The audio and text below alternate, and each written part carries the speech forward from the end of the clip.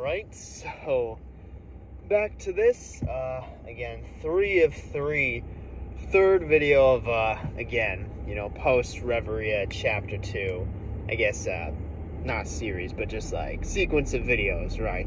Again, the first one I've done, which by not upload yet, but by the time you're seeing this, should be, again, that was just Chapter 2 thoughts and opinions.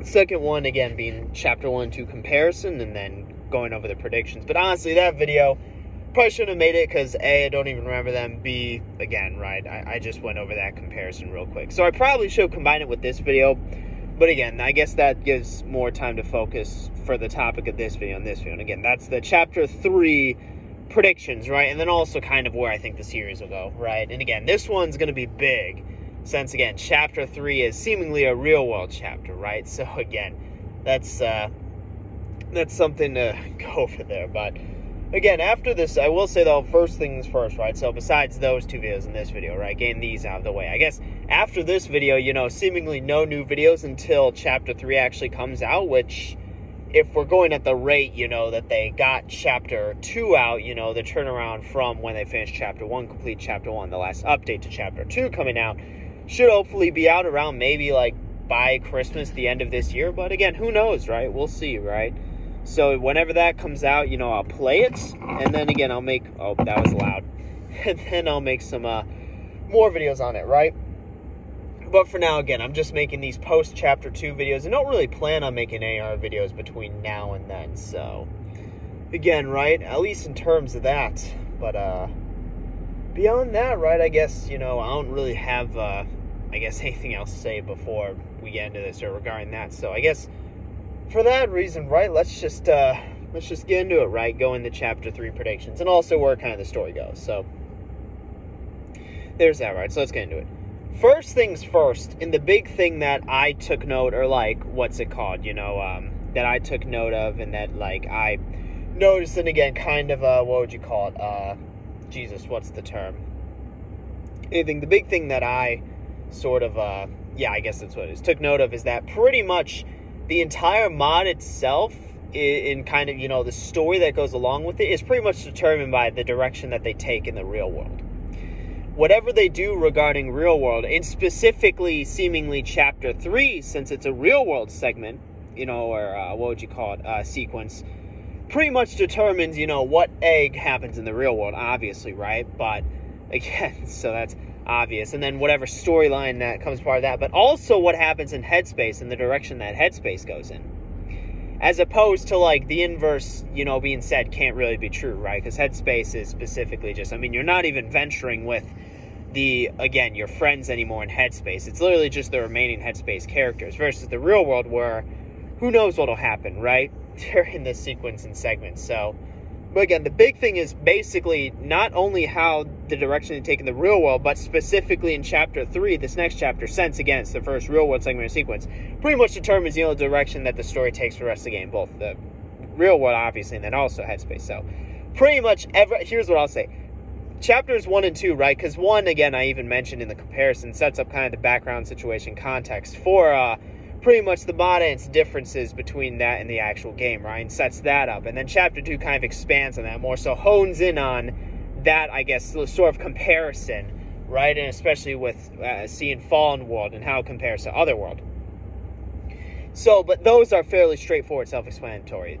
This Chapter 3 real-world segment or sequence can go in pretty much any direction, and then whatever direction it takes, again, pretty much decides what happens the rest of the mod. So there's that, just kind of establishing how important this next chapter is, right? This next chapter is pretty much going to decide the rest of the mod and what happens with it. So establishing that, right, that's the first things, that's the things first off, right? So there's that, and again, that's just setting that baseline, right? So secondly, again, right, assuming it's, we already know some, and this will kind of set up, again, what's it called, the sequence or segment of whatever it is. We already kind of know a bit about the real world, right, based on what we've seen thus far. We know Sonny's in a new house. We know some time has passed seeing him in that mirror, right? We see, again, things are different, and then also, that Basil's family had been sending him flowers. So we know some time had passed. It's post good ending. That's literally in the description, right? of the mod, post good ending, but also that some time had passed, being in the new house, fully moved in, looking a bit older with his hoodie and still has his eye patch though, and then again, Basil's family sending in flowers. So we know that some time has passed, but we know he's in a completely different area than far away, seemingly somewhere in the city, which is, I guess, where they moved to. Again, right, so that's something to where, in terms of that, right, so, again, it kind of raises the question of, okay, what is there to do? What would happen in sort of real world? Would Sunny to actually, you know, pretty much go outside and do stuff, right? Because we assume that's what's going to happen in this chapter or segment, like a sequence in chapter 3. So, I guess a very baseline thing would be, like, again, he goes outside and does, like, you know, goes shopping or something, right? You know, needs to go pick up some stuff, because there's never any food in the house, I guess, is a way to put it, right? So he goes and does that, right? But pretty much, again, what I think it would be is mostly kind of exploring a new area, a new far away, so to speak, right? Again, it'd be different, right? But whatever town or, you know, city, I guess, or village, whatever he's living in, right? I assume we would get to explore that. I guess kind of the big question in where, I guess this would happen is he going to get any interaction with his friends from far away, right? Or any other character that we see in Omori thus far? I think that's kind of the big question. And I think what it all comes down to is how long they want to make Reverie. I think, you know, inevitably he would get some interaction with his friends in Faraway and characters that we know, because specifically we know that it's post-good ending. So I think some of that is inevitable. You know, I think the big question there is that, is it going to be in chapter 3 or will it get put on hold for a future chapter? Because I can see it being done one, two ways. One, if they want to drag on the mod for as long as possible, right? You know, if they have some grand plan in store for, you know, the story of this mod, and they want to take a dozen chapters to make it happen.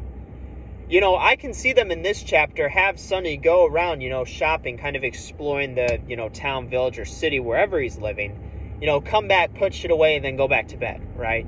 I can see if they take that sort of long con route, right? If they take the long route, play the long game, they'd go in that direction. The issue being, if they don't want that, and they, again, you know, let's say they only plan on having 6 chapters, right? You know, for the sake of, you know, time, right? If that's the case, we're already closing in on being halfway done, right? Halfway through a game. If that's the case, I definitely think that he would already, like, in chapter 3, he would get some, again, you know, he would get to what would you call it, you know, meet, and then, have exposure to his faraway friends, right? You know, the characters that we've already seen in the game, right? So, and again, pretty much, we already know he's going to do shit in the real world, right? Again, most likely it's going to be exploring whatever place we're now in, right? As opposed to faraway. Again, but the big question, what it hinges down to and falls upon is, okay, you know, is he going to meet his friends or our characters from faraway or not? And it kind of depends on how long they want to make them off. If they want to make it long, you know, super long, then I can see them foregoing it this time around. But if not, I don't see a reason that wouldn't happen. And also, again, the big thing there is, and this is kind of the question it raises, I think that clearly the chapter is going to end with him going home and sleeping. And then going back to Headspace, and things kind of being different there when we get back. So I think that's the big thing there, right? Maybe waking up again in the Metro, maybe somewhere else. Who knows? But I think that's definitely how chapter 3 is going to end.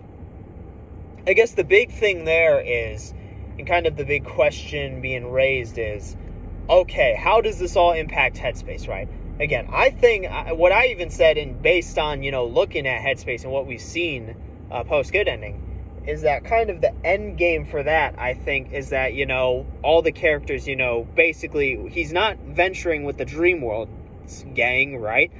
So it's something to where the point of Headspace is no longer just a continuous cycle, you know, to kind of distract him from his real-world issues.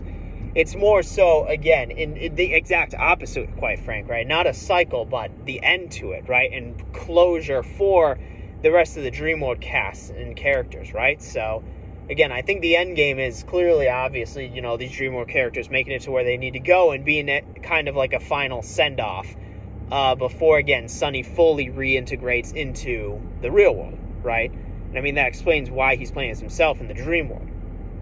But again, it's something to where, again, since we know that what happens in the real world affects Headspace, since, again, the focal point, again, being the real world and And then since we know it's post-good ending, I think that's pretty much the end game or end goal for the dream world there, right?